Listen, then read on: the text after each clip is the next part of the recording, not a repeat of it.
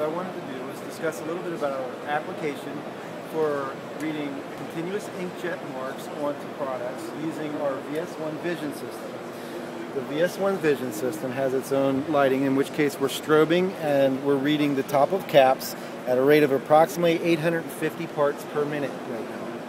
The code that we're reading, and you can see it kind of altering, we can do a few things. The first, we're looking for human readable information, and specifically we're looking at the serial number that's being printed onto the continuous inkjet, and then identifying whether we have a missed product of the serialization. And one of the common questions is whether or not we can send back exact data information, which we certainly can, but it's very dependent upon processing speed and the number of characters that we have to process through.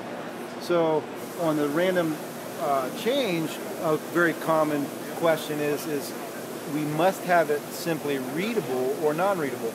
And by doing what we're doing here, we can actually spell out the characters within the code without processing all of them or even outputting the data, but we can certainly identify that each line of character based on a continuous inkjet printer is printing the appropriate letters and in the appropriate position.